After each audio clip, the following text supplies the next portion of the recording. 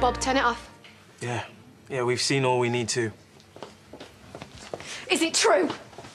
Is it? Hans, How could you let me find out like that? Can we just go somewhere else and talk about this, please? Why? You've been sleeping with Belle. Do not pretend to care about my feelings now. Andrea, look. You could have told me.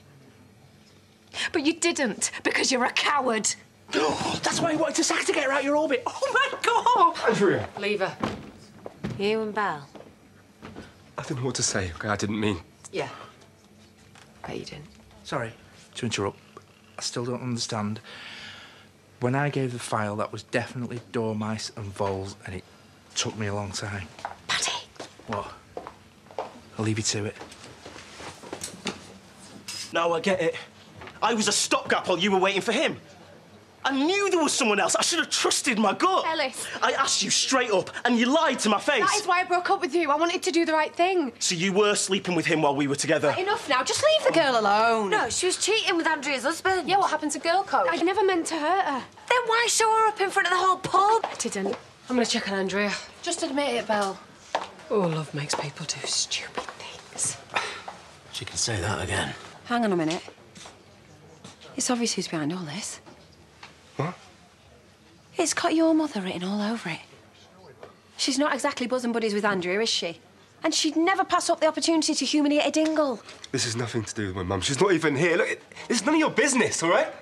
All right, fine. Take it out of my pub, then.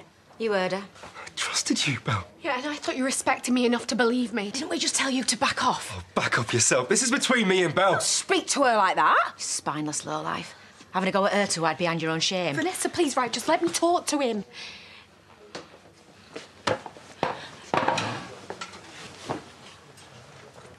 Please, can we just talk privately? I need to speak to Andrea. Well, you're too late. She's gone out the back door. Never seen anyone look so mortified. What a way for it to come out. No wonder he looks sick. Leave it now, babe. I don't want you getting stressed. It's not good for you. Hey, don't worry about me. Poor Belle looks crushed. Rishi, do you think we should help him clear up? Yeah. Oh. I can manage on my own. Whoa. I guess I should get off. I'm having Elvira tomorrow. Nancy's having a kitchen done. She puts the fear up the builders. That's the dog, not Nancy. But at least she appreciates me. Carpe diem, Wendy.